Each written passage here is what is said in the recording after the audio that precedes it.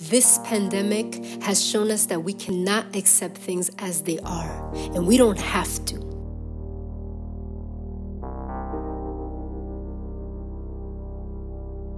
We can learn from this crisis to build a better world, focusing on human rights and dignity.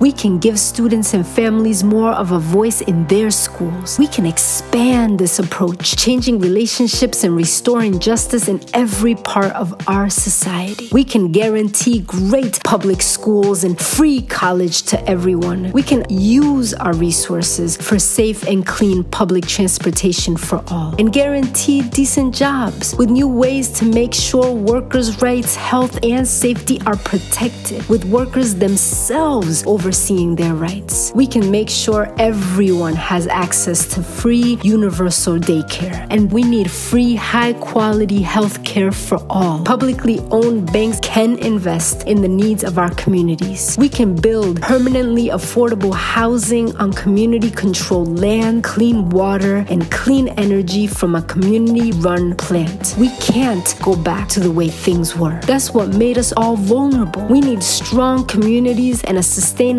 planet for all of us.